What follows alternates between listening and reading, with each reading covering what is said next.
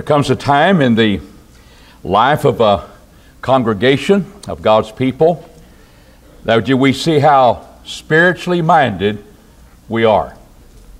We'll see spiritually mindedness that has developed into character of individuals, especially the men of our congregation. Deacons do not come out of the sky automatically in a miraculous way. They come by abiding in the Word over time and allowing the Word to form character that's in the heart of the men, and they live it in their lives. It comes out in the relationship with their families. I'm saying that the time has come when we'll get a picture of just how spiritually minded this church is. Because we have been asked to put names down to serve as deacons. What are we asking these men to do? Who are they? I want us to look at the word itself. We are all bondservants of God if we are Christians. And we are His slaves, but in a good way because He's a good master. But the word that we see here is a lot of times looked upon as ministering to someone. It's a more of an idea of service, not indebtedness, but of service that is needed from time to time. It is a mark of what Jesus says, this is a mark of greatness, to be a servant ministering to others. In Mark 10 and verse 43, it's not so among you, but whosoever would become great among you. They're not going to be exercising authority like the previous verse is, like the leaders of the Gentiles. But who will be great among you shall be your minister. It didn't say be your slave, it didn't say be your bondservant, but be your minister. It's where we get this word, deacon. It's transliterated from the Greek. They just take it right over into English. And will be your minister. Whosoever will be first among you shall be a bondservant of all. There's our bondservant but minister distinction. What did the Son of Man do? The Son of Man also came not to be ministered to, but to minister. And what did He do? Give His life a ransom for many. If it wasn't for that part of the Lord's ministry, we wouldn't be saved. We would have no hope. But He ministered to our need. He paid the ransom price so that we could be bought from the slavery of sin. So that's the concept. It is the idea of service, and that is needed. A lot of us are going to restaurants today, some looking forward to going back to restaurants. But you get a menu, there's your wish list. You're hoping that the cook will be proficient and will make things flavorful to you. That's back there. But you're not going to get that food, you're not going to have what you want on your wish list until the waiter or the waitress comes out and delivers it. There's your ministry that you need at that time. It's one thing, oh, I'd like to have that. I think he's a good cook, but nothing happens. This is the ministry that makes things happen. It's not taking authority of leadership or the souls of people. It's ministering to the needs of the people, the congregation at that particular point. So while the word deacon is not used in Acts the 6th chapter, the concept of this service is. In the early church, the church was multiplying. It was growing. Disciples were being made abundantly, as that word had free access into the lives of people. There was a persecution taking place, but apparently there was some neglect taking place among Christians. There were Grecian widows and there were Hebrew widows. And the Hebrew widows were getting preferential treatment, let's put it that way, to the point that the Grecian widows were being neglected. So here's what the apostles said. Verse 2, the 12 called the multitude of the disciples unto them and said, it is not fit that we should forsake the word of God and serve tables. There's your ministry. Well, we can't forsake the word of God. They're going to be praying, they're going to be preaching, but something had to be done. There was a need in the church. Look ye out therefore, brethren among you, picking men among you, 7 men of good report, full of the spirit of wisdom, whom we may appoint over this business. Just a business. Word of God is the most important thing. Let everything else go. No. Here is the spiritual body of Christ not neglecting the physical needs of its members or neglecting any other need that they might have.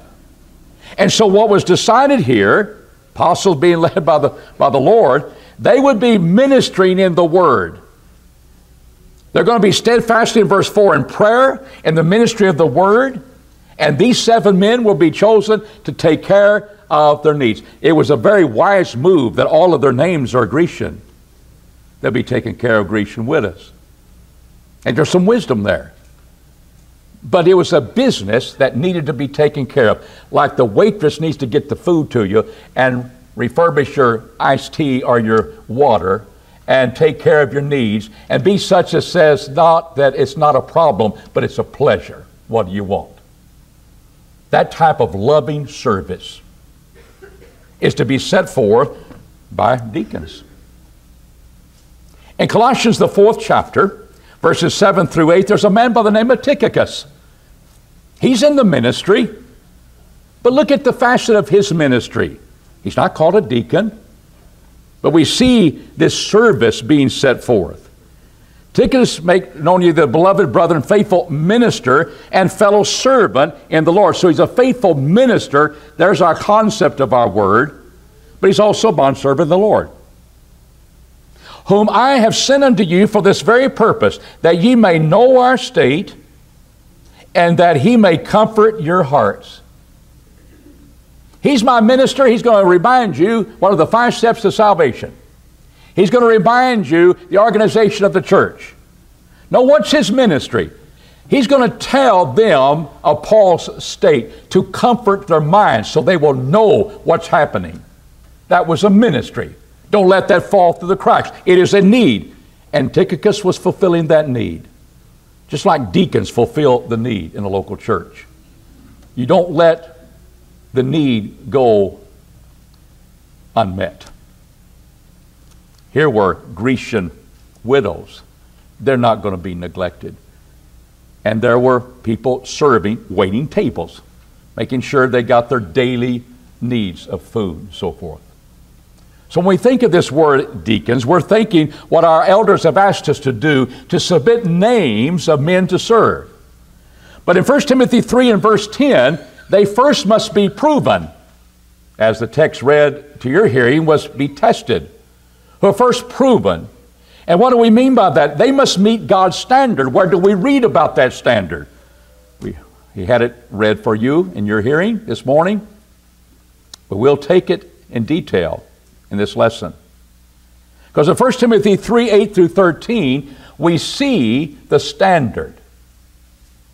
So take from your mind what standard you have for deacons. Elders deal with spiritual things, deacons deal with physical things. That's about all I know. He deals with physical things pretty well. I think he'd be a good deacon. No, you need to think deeper that that's not the standard that God gives. That here are needs in a spiritual body that may be a lot of times physical needs, but they must indeed be met. And there's a distinction between elders and deacons. We'll talk about that in a few moments. So, how do we write the names? Those names mean something. They express identification of a character, And when we sum up what these particular characteristics are, you can divide them into 2 areas. Because we'll see most of them are personal character. Their character, who they are from inside, that is reflected in how they live on the outside. And they're also going to have to be married men with children. Those are the two areas that we examine in these verses that are essential to, one, being put on a piece of paper, or you're going to have, or text someone, to elders. That's what must be meeting the test. And when you get through, there are really going to be 12 examinations that you make on each individual that you list. You got to make them because they're here in the text. And we want to put them in the order in which they occur. And we will deal with one area where these 12 will occur, but we'll see how it is used. But we must examine. That's why I'm saying, well, I don't know. Well, you've got to look at how people have been living before you, how they have acted about God's Word. You've got to be observing their conduct and observing their family as you can see them. And God says, I want you to look at His standing before His family and how He's leading them. And I also want you to look at His personal character. Because it's not going to be, well, we're going to prove them. They'll be on probation for 6 months and see how they work out. You like to get married like that? See if it works out? No, we make our choices based upon making judgments about character. But God says, look at their home and how they relate, how they're leading. Look at their personal character. They meet the test, serve as deacons. So let's look at them. First of all, they must be grave, and that's a different word we don't like to think about. Why start off with that one? Because Paul does. The Holy Spirit does. Deacons in like manner, as they're going to meet certain characteristics like the elders in verses 1 through 7 do, though the qualifications are different, work is different. In like manner, and upholding this standard of God, let him be grave. What does that mean? He means he's not silly anymore, or not silly at all. He's not frivolous. Things just roll off, and he just doesn't take anything seriously. No, he's serious, but in a dignified way. We find earlier in 1 Timothy 2 that we're to pray that for kings and those who lead us, that we may live tranquil and quiet lives in all godliness and gravity. Godliness is a serious business. And one that does it with gravity wants to live that life of a Christian. It's not frivolous. It's not something that's not important, not essential. It is very important to them. They're serious about this life as a Christian. And they express that. It's in their character, and it comes out in their demeanor, how they interact with you, how they interact with other people. Are they frivolous? Are they silly? Doesn't mean that you can't have a good sense of humor. But there's some seriousness and some dignity about how a man conducts himself. Titus 2:2, older men are to have this quality too. They're to be patient. Aged men, they're to be involved in being temperate, grave, sober-minded, sound in faith, in love, and patience. So they're to be grave. Temperate means circumspective about them, keeping their mind alert. But they're to be grave. They're to be dignified. There's dignified men when they're old. There's dignified men when they're younger. How do they go about their life? And we're able to observe that in a local congregation. They're not double-tongued. They're not double-tongued. And this is where it occurs in our New Testament. What does double-tongued mean? It's saying one thing to another, and on the same subject, saying another thing about that subject to another person. Double-tongued. Wouldn't it be a horrible situation that if one becomes a deacon and hears someone needing assistance and you're asked to go take care of that assistance and you assure them that we're going to take care of that, and then you go to somebody else and say, that's funny, it's silly, I don't know why they want that. You're a double-tongued person. You're not going to serve as a deacon in this church. Because what we say to one person, we might say, well, I want you to know we're going to take care, and then you make fun of them behind their back? Or you discredit them in any way to other people? Say another thing to the elders? And it's there to deceive. Double-tonguedness is there to deceive for whatever motive you have. And that's no place in the Lord's church of one serving as a deacon. And I want to tell you, there's no place for one to be in a church like that either. That's why we change. Character is being developed. And if we can't keep our story straight to whoever we talk to, in order to be accepted by whatever group there is, we better work on that. Women and men. Because this is not the character of one that stands out to serve as a deacon. Thirdly, we're not to be given to much wine. We're not talking about those who have a problem with alcohol. They're drunkards. They're addicted. The word literally means to hold our mind and our attention upon the wine. That becomes what makes you get up in the morning, what you're going to do. You're going to provide when I'm going to have that drink, when I'm going to have this drink. You're always thinking about that drink. Addiction. Why would that be something important? Because God wants men to serve Him with a clear mind. He doesn't have another slave owner. He was redeemed from sin. But here is living life, especially when wine can become fermented a lot of times in those days. Jesus is considered a drunkard.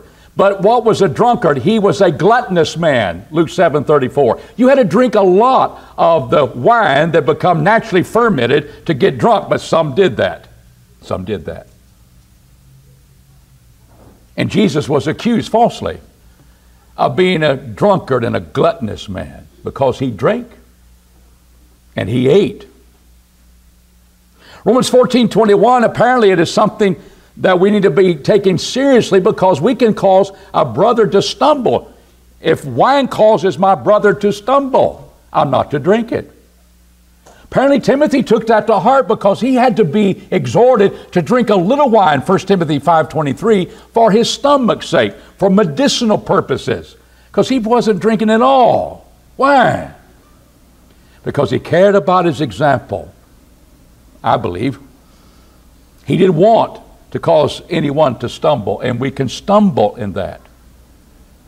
And it's interesting to me that in the role of a spiritual body called the church, that these physical things that happen to us, that grab our attention, that control our minds and control our decisions we make out here in the world, that we call that's secular stuff, that's physical stuff.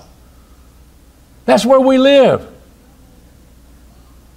And people can get addicted to a lot of things, but to be addicted to much wine was something that was to not be the characteristic of people. And people would observe that. They could observe that in the early church, just like we can today. Because why do you want a distraction? Why do you want something else controlling us? And see, that is to be the characteristic of a Christian. None of us should be given too much wine.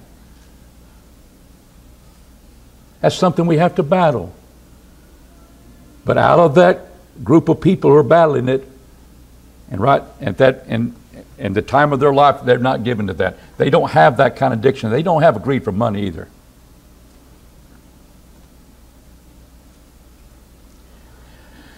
Because money is motivating them to make decisions, and therefore you better watch that. You need to observe. Are they all about making the money? They might not think it's wrong to have dishonest gain if the bottom line is their money. And so not greedy of filthy lucre, sordid gain, dishonest gain. Cut the corners here so we can make a profit. You don't want them serving as deacons. You don't want them to be living as so-called Christians either.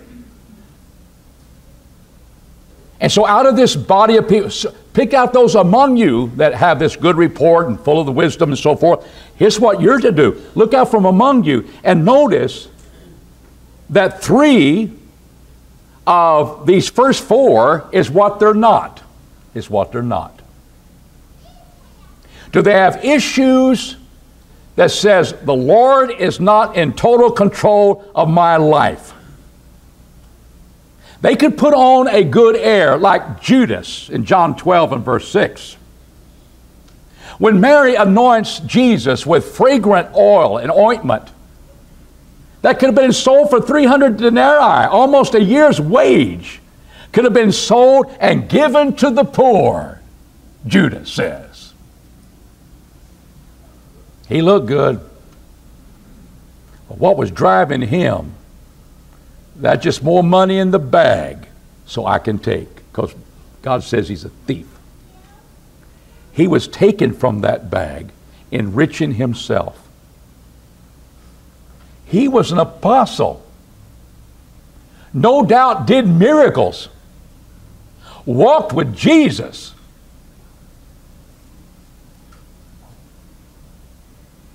But you better look closely, because he's not going to be your deacon. He may be an apostle, but he's not going to be a deacon of the church. And he wouldn't stay as an apostle long either, because he had a distraction. He had something governing him called money, and not Jesus, who he professed to follow. And we can become addicted to things through drugs, alcohol, sex, pornography, all the perversions. That can control our lives, every one of them. And while we realize what controls their life, it's God. It's the Lord. And you know what? I can respect that man. He's full of dignity. He's full of dignity. And that's where we are so far. Do we have men like that? They're not separated from the faith. I mean, that is what they hold to. And that's why they don't have these other distractions in their lives. They hold to the mystery of the faith. That means they've grasped hold of the gospel. How do you hold fast to something that you don't know? It's a mystery. Does that mean I can't know it? No, the mystery's been revealed. Ephesians 1:9, what's been revealed is the mystery of God's will. That Christ was going to be summed up in all things, whether on heaven upon earth. He sums it all up. All mankind need to come to grips with this. That the most important thing in history is Jesus Christ. And the most important decision you make, well, I'll follow Jesus. He's knocking at my door, wanting me to become a Christian. Am I going to follow him or not? You make your choices. But the gospel, the mystery of God's will, has been now revealed. It is called the mystery of Christ in chapter 3 and verse 4. That Paul said, I know, I've received it by revelation. He's writing it unto them. He's received that. It's the mystery of God's will, summed up in Christ. It's the mystery of Christ. Chapter 6 and verse 19, it's the mystery of the gospel that's now been revealed. That's why you can hold on to it. It's there to be understood. It's summed up in Jesus. And I've turned my life over to him. It's not about money. It's not about wine. It's not about anything other thing that can attract my attention. I am serious about living this life. And I still got my great personality. And we can have fun. But this is serious. And that's what we begin to see. They hold fast to that faith. And it's not in theory, it's in practice. Because what they do, they apply it to their life. Here's the revealed gospel. This is how I should live, and now I'm applying it. That's why you're holding to it. I'm holding on. This is how it's reflected in my life. I'm holding fast to that mystery. I'm not going to let go, and my life is going to change. My life is being governed in a dignified way in the gospel revelation. And I apply it with a pure or clean conscience. Just how thorough is that gospel in the heart of the man you're about to choose to be a deacon? Before it ever comes out where people can say, I see him, I think he's got that kind of character. Before every action, before every thought, it is filtered through his conscience. The conscience that is put in every individual, and if we don't brand it with a hot iron and sear it, it'll be helpful. And with a man that's going to be a deacon, and with a deacon, it's there. Paul says, I've lived before God in all good conscience unto this day. Acts 23 and verse 1. Well, it wasn't that he wasn't perfect, that he was perfect and never sinned.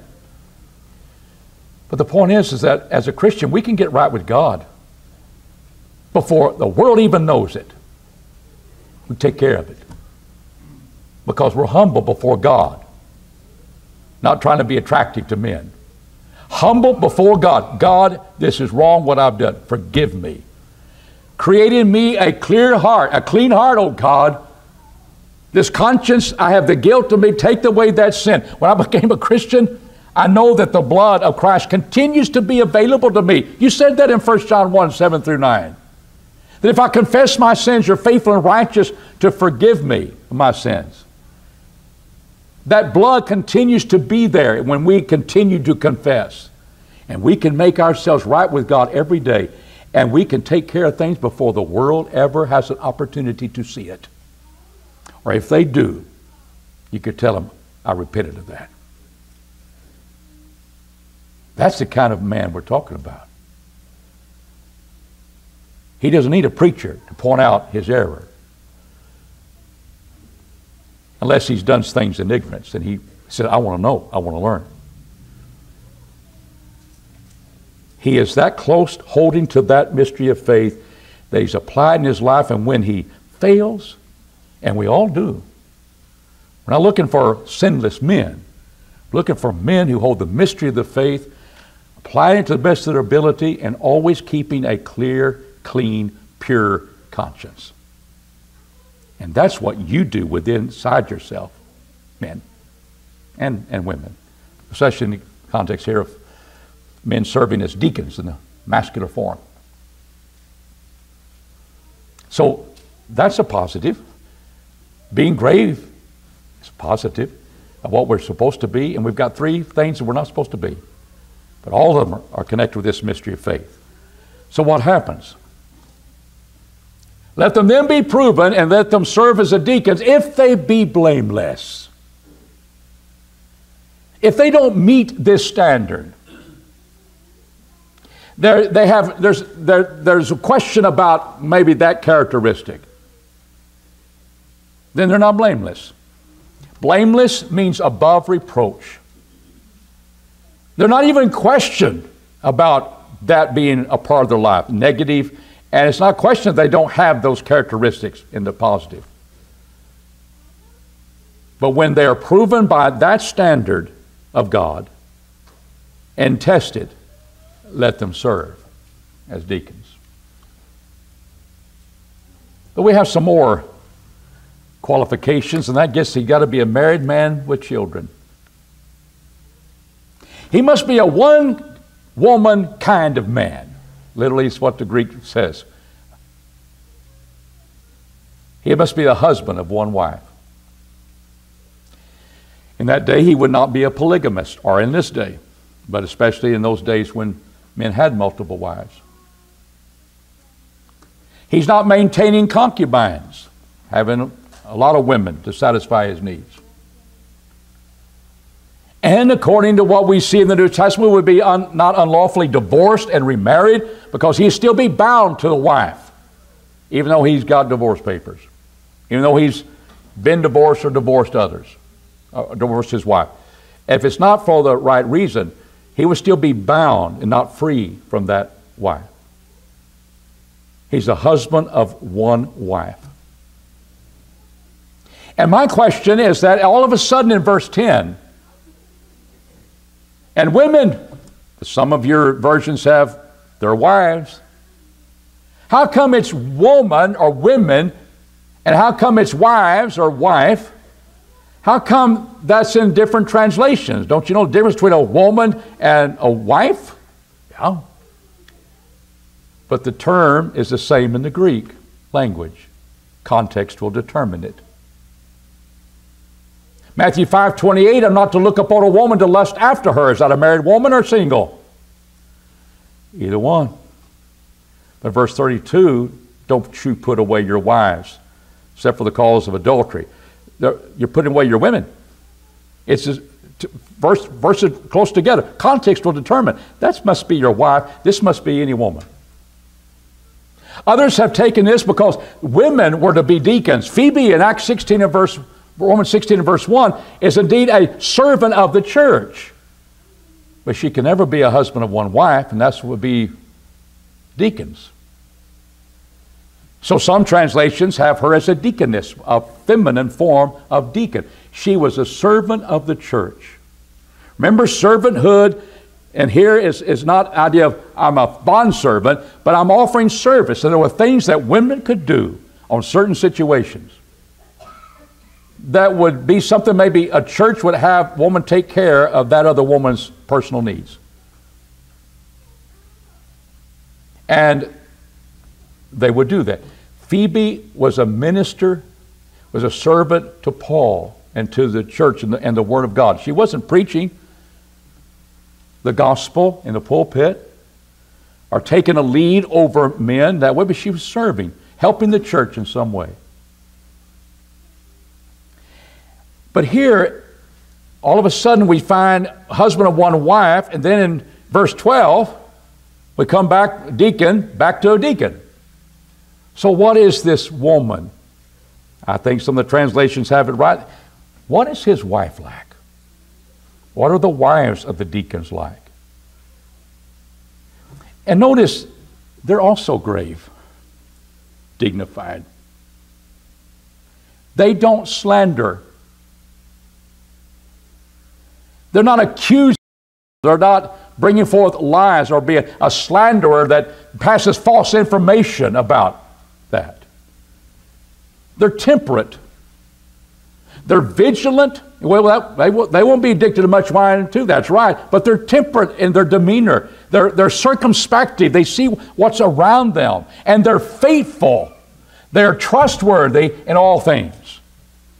You take one of those qualities of a wife of a deacon, and you're going to have trouble. You're going to have trouble. Because he's going to be dealing with things that are very personal. Dealing with things that needs have to be met. It might deal with money, it might deal with physical health, it might deal with things of their possessions, of taking care of certain needs, and you've got a wife that is a slanderer and is not going to be that faithful in things. You've got a help that's not much of a help as a wife, especially in the work of a deacon. I think that's why he speaks about wives here, women. Not that they hold an office of women deaconesses. All I see is deacons, husband of one wife. But wives have a very important role to play in the life of elders and the life of deacons. An elder, we don't see this as far as the life of a deacon. An elder must be hospitable. Well, who's going to help with being hospitality? A woman is geared for those things. Doesn't mean that she has to do all the work. but she can assist. She can be a help. And there's sometimes that women need to keep their mouths shut of what they've gone through in the lives of their elders, husbands, and deacons, to be faithful and trustworthy. And she's on the same page with God. And what it is to be a deacon's wife in our consideration this morning. So that's the life of a Christian. When are we not supposed to be faithful in all things? Women? When we're not to be temperate? When it's okay to be a slanderer?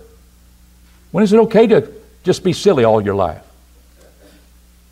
This is growing to maturity. I said, this is a test to see how spiritually minded and how we have grown spiritually in this church.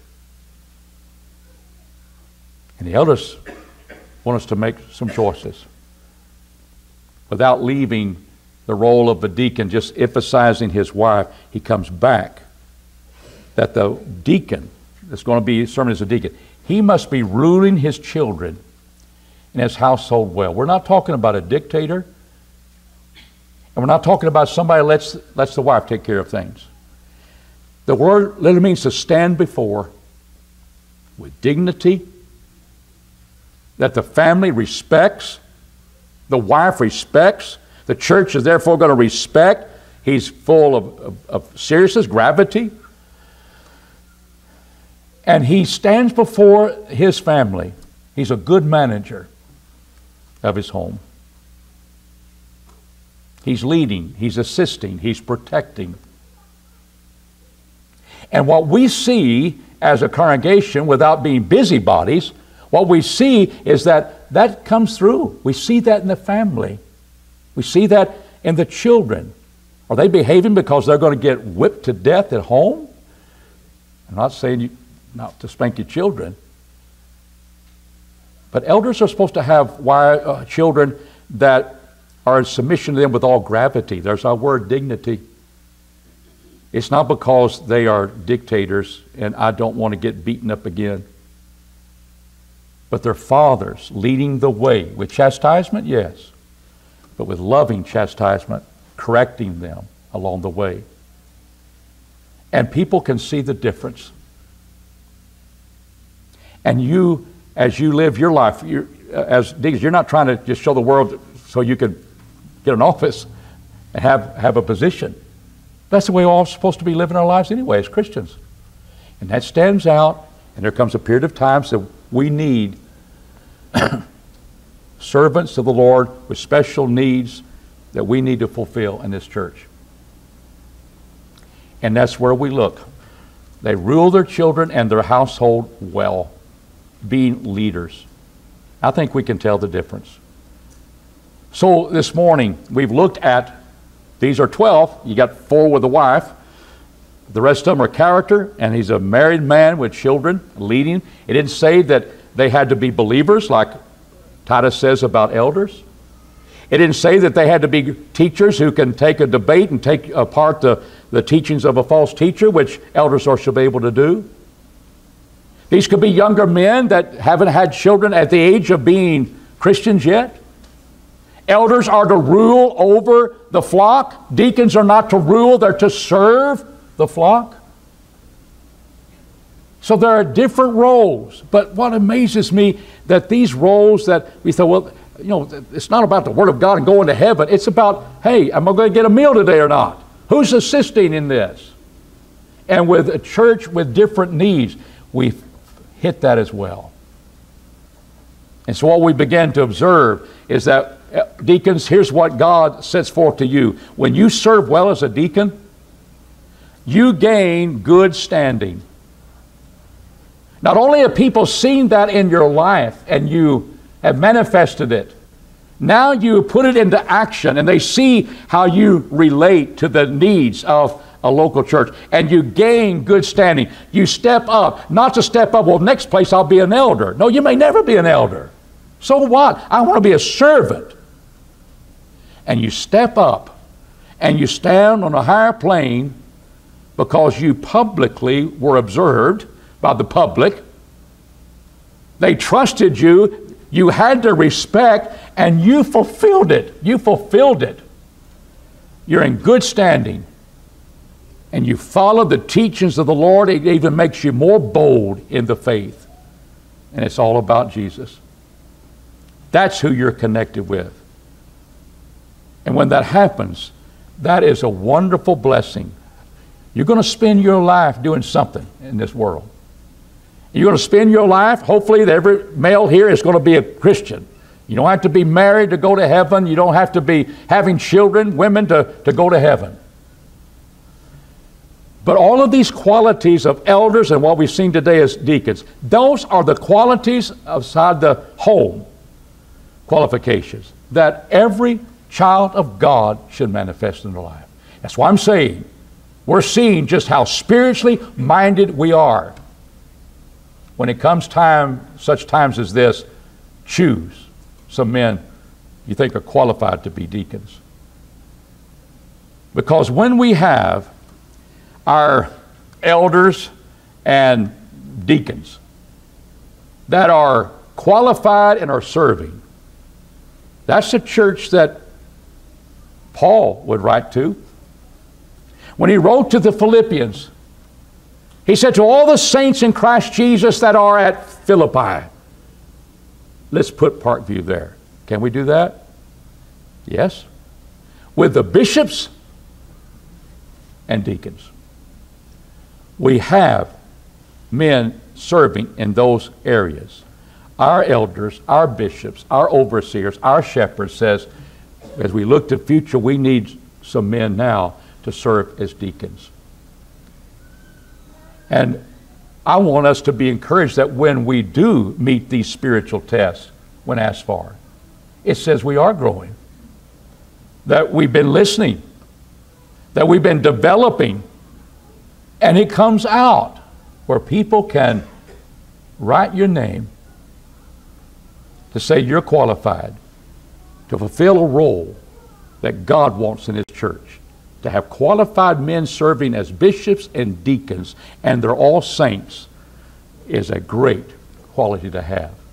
I hope Paul could write us a letter like that and continue to do so in the years ahead.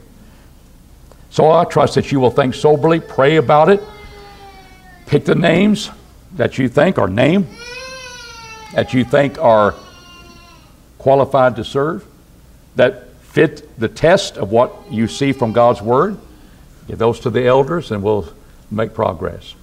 Those of you who are not in Christ, you're outside of Christ, we encourage you with the Word. Evangelism is to spread the good news, to be ministers of the Word, preach the Word. That's what I'm to do. And we're to be urgent in season, out of season. We reprove, we rebuke, we exhort with all long suffering and teaching. Because this Word is the only thing that can save us and guide us and to give us strength, and we've used it today, of how we're going to choose our deacons. If you're not a Christian, we're going to sing a song that Jesus is knocking at our door. Who at the door is standing? It's Jesus Christ. He wants to be invited into your home, into your heart, abide with you, and you abide with Him.